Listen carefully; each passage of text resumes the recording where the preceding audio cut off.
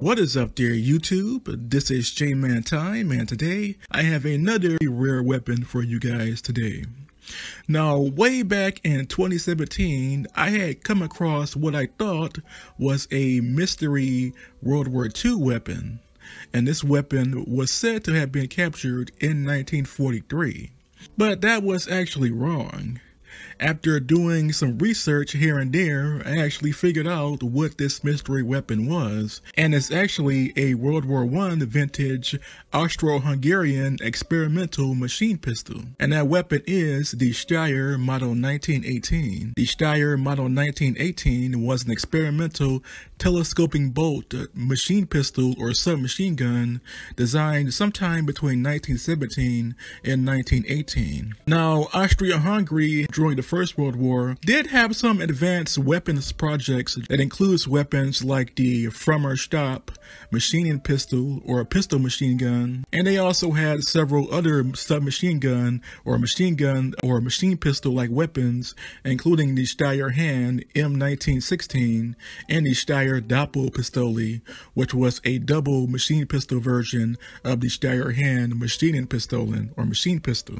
But one of the weapons that rarely ever gets mentioned in history is the Steyr M1918. Now, the Steyr M1918 was one of the many prototype weapons designed by the Austro-Hungarians during World War I that was later lost after the First World War. Now, this weapon was originally confiscated by the Allied powers after the fall of Austria-Hungary in 1918. And it was one of many secret weapon projects designed by the Austro-Hungarians during the war. Now, this weapon is chambered for the 9x23mm Steyr. It is fed by either a 8 to 16 round or in some cases a 20 to 25 round magazine according to some sources, but there are other sources that state that this weapon is pretty much an upgrade to the Steyr Hand Model 1916 machine pistol, and that machine pistol was fed by stripper clips instead of your traditional magazines. So this weapon might actually be a stripper clip fed machine pistol. But to me, it does look like it has some kind of magazine, maybe a magazine that is very similar to the German Luger. This is an Austrian weapon, keep in mind, but some Lugers did serve in the Austrian army, just like many Mauser C96 pistols, so the designer of this weapon might have been influenced by the Luger P08 pistol as well. This weapon was lost at the end of World War I. Now, what happened was, at the end of the First World War, both Germany and Austria and Hungary were forced to give up many of their secret weapons projects to the Allied powers.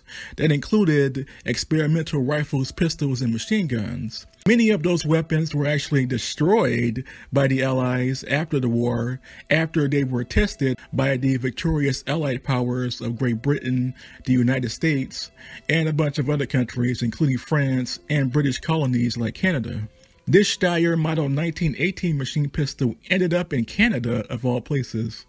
This weapon was most likely confiscated by Canadian forces in the post-war era, as one of the oldest photographs I could find of this weapon actually dates back to 1920. But in 1920, all of the Austrian firearms manufacturing companies were pretty much out of business, including the Steyr company itself, which had begun manufacturing automobiles instead of firearms.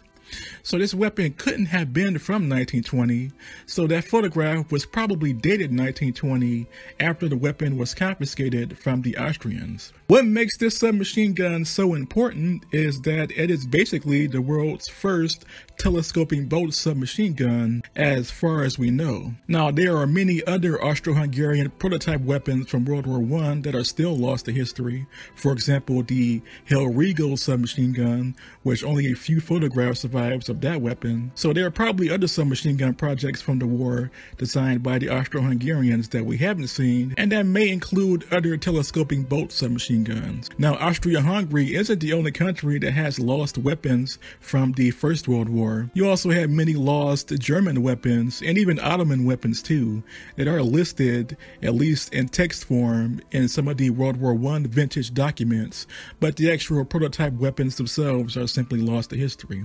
along with the dozens of other Allied weapons that are also lost to history. After doing some research, I did find out that the Austro-Hungarians had designed some machine pistols or submachine guns between the years 1917 and 18 and were planning to mass produce those submachine guns in 1918, but due to economic problems related to the war, the Austro-Hungarians never mass produced any of these secret submachine gun projects. Almost all of those submachine gun projects were lost, with the exception of the Andreas Swerlos machine pistol, which was actually a joint project between Germany and Austria-Hungary. That weapon was found in 2014, and I actually covered it in a video all the way back then. But this weapon here, the Steyr-Mannlicher M1918, is one of the other lost prototype Austro-Hungarian weapons that were confiscated by the Allied powers at the end of World War I and were simply lost to history, or in some cases they were destroyed on purpose after they were experimented with by the victorious Allies. So this weapon here is actually extremely rare. Today, this weapon can be found at the Canadian War Museum in Ottawa, Canada, and it is one of the few Austro-Hungarian weapons in that museum. So this weapon here is literally one of the World War I weapons that were considered lost to history, but actually wasn't truly lost. It was just misplaced and can still be found in Canada in the modern day. So what do you think of this weapon, the Steyr-Mannlicher 1918 experimental telescoping bolt submachine gun? Please tell me in the comment section below, and until next time, this was J-Man Time signing off.